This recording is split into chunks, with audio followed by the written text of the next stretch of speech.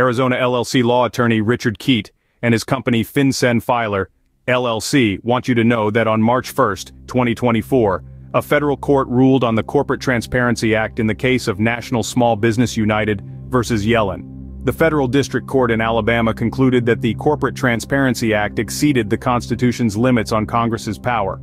As a result, the United States Treasury Department and FinCEN were enjoined from enforcing the act against the plaintiffs in the case. The ruling has sparked a variety of reactions and advice from across the legal and business landscapes. National law firm Wolters Kluwer cautioned that the court's ruling only prohibits Corporate Transparency Act enforcement against the National Small Business Association and its members. They suggested that all reporting companies facing impending deadlines should consider filing to avoid significant civil fines and penalties. The Keyt law firms echoed this sentiment, stressing the limited nature of the court's injunction and advising clients to continue to abide by the reporting requirements under the Act until additional guidance becomes available. Another national law firm, Baker Hostetler, warned that companies not a party to the lawsuit may not rely on the decision to avoid complying with the Corporate Transparency Act unless new guidance from FinCEN permits them to do so.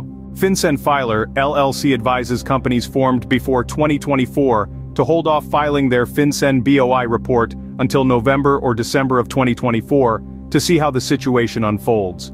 If the courts find that the Corporate Transparency Act is constitutional and applies to all reporting companies, then companies should file their FinCEN BOI report before December 31, 2024, to avoid a potential late filing fine.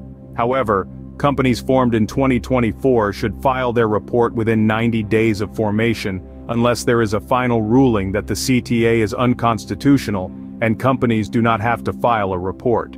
The court's decision has significant implications for the enforcement of the Corporate Transparency Act, but its effects are currently limited to the plaintiffs in the case. Until further guidance becomes available, it is wise to continue complying with the Act's reporting requirements. Stay informed, stay compliant, and stay ahead of the game. To hire us to file a FinCEN Beneficial Owner Information report, go to fincenfiler.com/buyreport. Read our blog post at fincenfiler.com/NSBU-Yellen.